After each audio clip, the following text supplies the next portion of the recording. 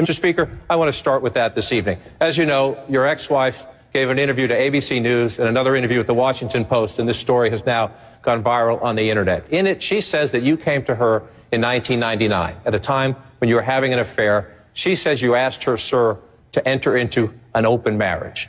Would you like to take some time to respond to that? No, but I will.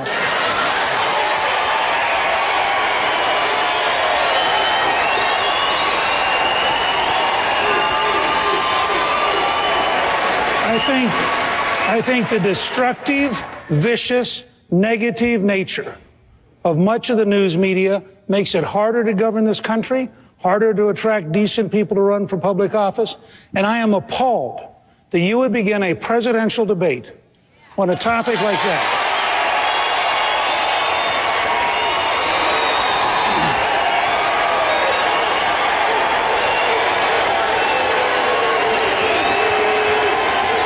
Is that all you want to say, sir? Let me finish. Please.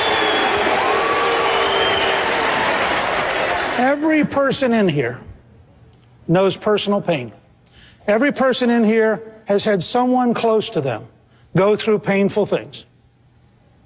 To take an ex-wife and make it 2 days before the primary a significant question in a presidential campaign is as close to despicable as anything I can imagine.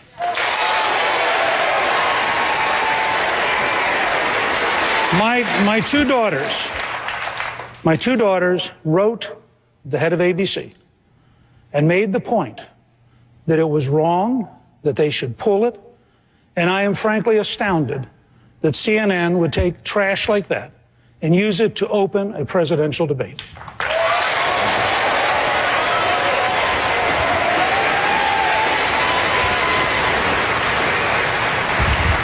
As you noted, Mr. Speaker, this story did not come from our network. As you also know, it is the subject of conversation on the campaign. I get your point. I take your point. John, it was repeated by your network. You chose to start the debate with it. Don't try to blame somebody else. You and your staff chose to start this debate with it. Now, let me be quite clear.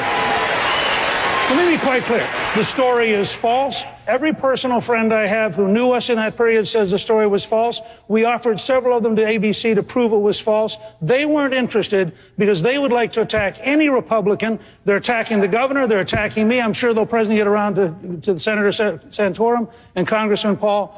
I am tired of the elite media protecting Barack Obama by attacking Republicans.